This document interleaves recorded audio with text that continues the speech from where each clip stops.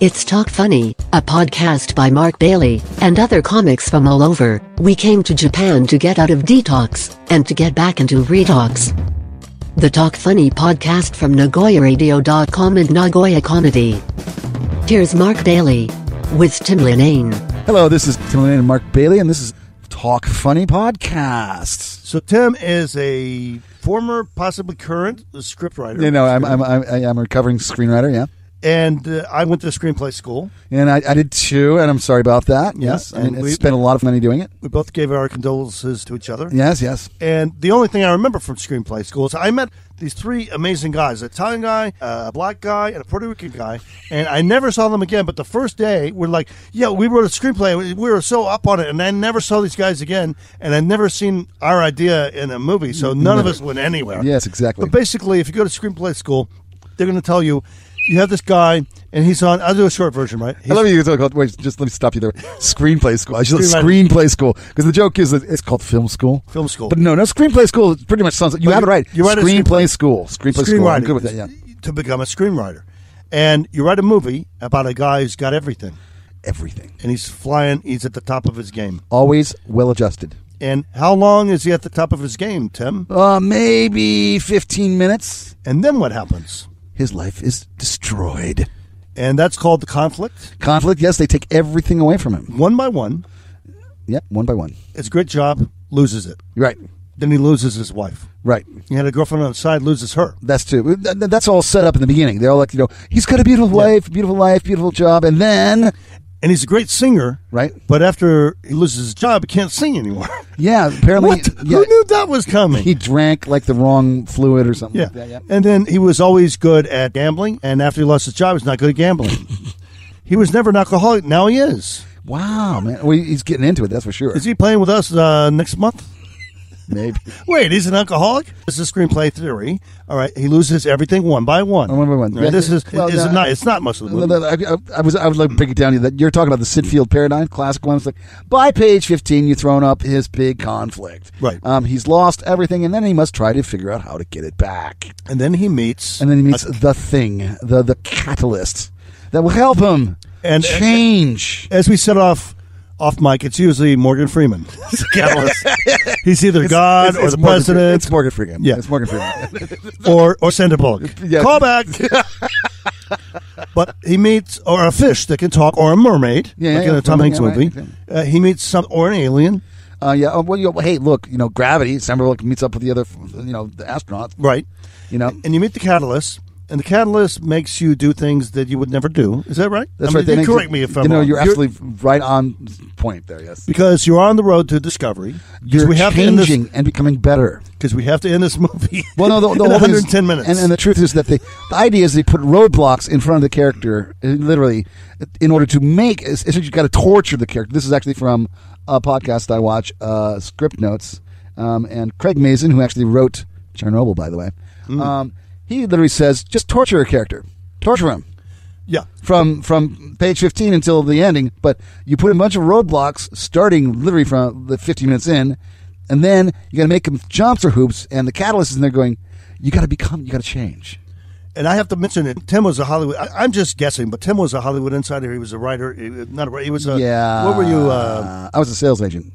But you were in the machine. Yes, I was. So he knows there is a formula. I'm sorry to spoil that. Oh, my There's God. a formula to Hollywood? Don't believe what? it. Actually, don't believe it because you're not here. We say this.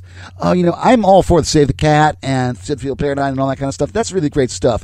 However, if it's a good story, it's a good story. That's that. And what I remember, so you got the catalyst, and he makes you do things. He makes the protagonist do things he would never do. Like, he would never eat salad. He was never a vegan.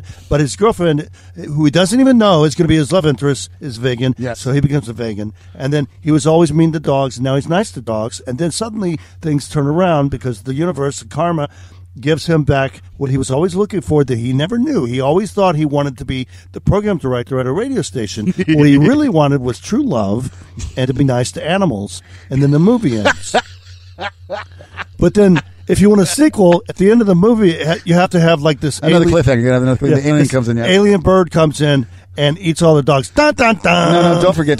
From Steve, my writing partner, I'm Steve Howard, who's a fantastic writer, a much better writer than me. Class things, you got to bring in Satan on page 78.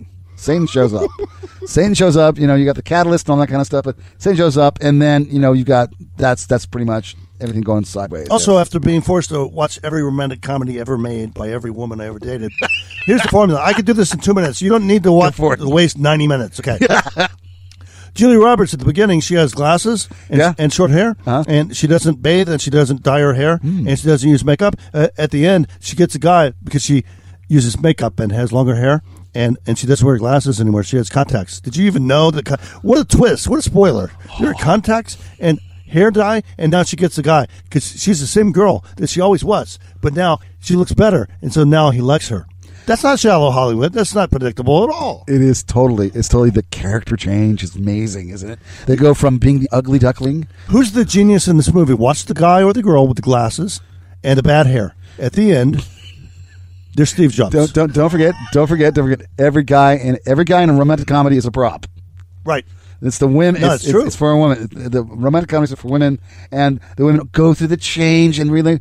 He accepts me for who I am, but she grew somehow. So there you go. Who's the guy from the famous actor from 24? Kiefer Sutherland. Kiefer Sutherland was in a movie before he was famous in 24. He was in a movie about air traffic controllers. Lost Boys? No. Okay, air traffic controllers. Yes. And at the beginning, you see this. His superior is like chewing gum and making snarky comments. Yeah. I can guess who the villain is. Yeah. The guy who chews gum. Or the guy with the East Coast accent. Yeah, I don't think you got that right, Harrison. I think you're wrong. What, I think you're wrong. You think I'm funny? I think you're funny how? Funny how? But he's chewing gum. And he's like, nice try. You almost killed 230 souls. Oh, yeah. And he's chewing gum. I'm like, that's visual. The villain. It's visual, and you hear this annoying sound. So in film terms, when you're actually talking screenplay writing, it's like he wasn't thinking evil thoughts. He was doing them. Yeah, but he's the only guy chewing gum because it makes you think that guys who chew gum, only a-holes chew gum. Well, most whores in movies also chew gum. What are you talking about? I'm doing this. Because it telegraphs flippancy, right? And also oral kind of thing. Yeah, it's like, yeah, you're not supposed to chew gum in school, right? Where are we going with this? All right, I had a quick story.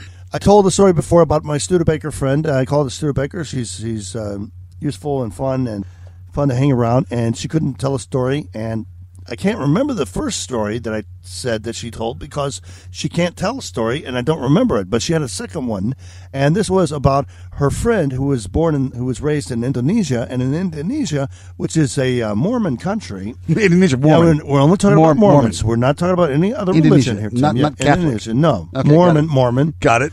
Starts with an M. Kind of like a wax, muslin wax, but not got it, close. man. Got it. I think I'm tracking here.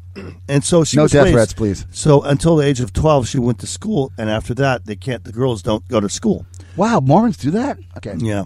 The Mormonism. I did not know that happened in Utah. You know the Mormons. By the way, Boko Haram in Africa means no education for girls. That's what it means. Yep. Mm-hmm. I'm familiar with this, yes. So she was 12, and then she got no more education. And she's now 30, and she still acts like a 12-year-old girl. Okay. And she drops food on the floor. At my friend's apartment, she eats food and drops it on the floor. She doesn't clean. She was never taught to do that. Anyway, so I asked my friend, who can't tell a story because she's a woman, and she said... Tim Lennane at yahoo.com. Misogyny at yahoo.com. Yes. Misogyny Tim. She goes, I feel like I'm her mom. And she said the guy was trying to pick her up at a bar, and I was trying to defend her. And she was too naive to realize that she was being picked up because she's got the mind of a 12-year-old girl. Mm-hmm. Yes. But she's got the breasts of a 30-year-old. Ba-boom, I think the guy's pretty happy that the woman's got a mind of a 12-year-old. I said, what's her number? That's what I've been looking for. A woman with the breasts of a 30 -year-old and a mind of a 12-year-old? That's great. Works for me, man. I have a lot of friends for her lined up. She was telling me the story. And the point of it was that she didn't get educated after age 12. I learned that after 25 minutes of this story. So why is she like this? Like, is she retarded? Like, is she on drugs? Or is she actually, she's high? And then she talked to this other guy, and then he was from Denmark. And then she said no, and then he left, and he said bye. And then there was a guy from Switzerland. I don't need to hear every guy. So how many guys were there? She's like, there's like 48 guys in one night. Okay, I don't need to know their names or where they were from or what they said. I don't care. In your story, because I got to pee. This has been 28 minutes now, you know? And she goes, so it's because she didn't graduate and she only went to school until age 12. All right, so you could have said that at the beginning. Yeah. They could have been, She only went to school to age 12, so she's naive. All right, let's go get a pizza. Yeah. The pizza could have been here by now. She couldn't tell a story.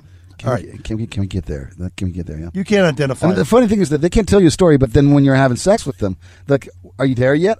I was there, come on, man. Yeah. Now you want to tell me a story. Listen, when I tell a story, my stories, as you've seen, they're about 8 minutes. You got about 8 minutes, 5 minutes. Yeah. And then I'm out. Yeah, no, but these 8 hookers. Yeah, but so far it's 5 minutes in and nobody's having any sex. I'm losing interest here with the hooker story. There I was, on my paraglider, 3,000 feet above the desert, and I'm flying around.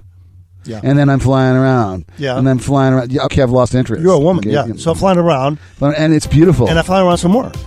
Yeah. And then some more. And that's great. And then I fly around some more. And then I thought it's getting dark. So this was an 8-hour event, right? Yeah. Does this story have to be 8 hours? So as we were talking off mic, we had to say, when you tell a story, do it chronologically because it helps you to get to the points. What are you talking about again? As Steve Martin said to John Candy in Planes, Trains, and Automobiles. I know this one. Love this movie. Go ahead. Have a point. It makes it so much more interesting for the listener. This is after like 3 hours of John Candy going, then I talked to Aunt Ruth, not the one that lives in Ohio, the one that lives, remember I told you she lived in Ohio, but then she went to New Jersey. And if you watch Steve Martin's face, it just gets that was more and more depressed. You guys don't even know that movie, but that's the truth. Mark Bailey and Tim Lennane on Talk Funny. See you next time.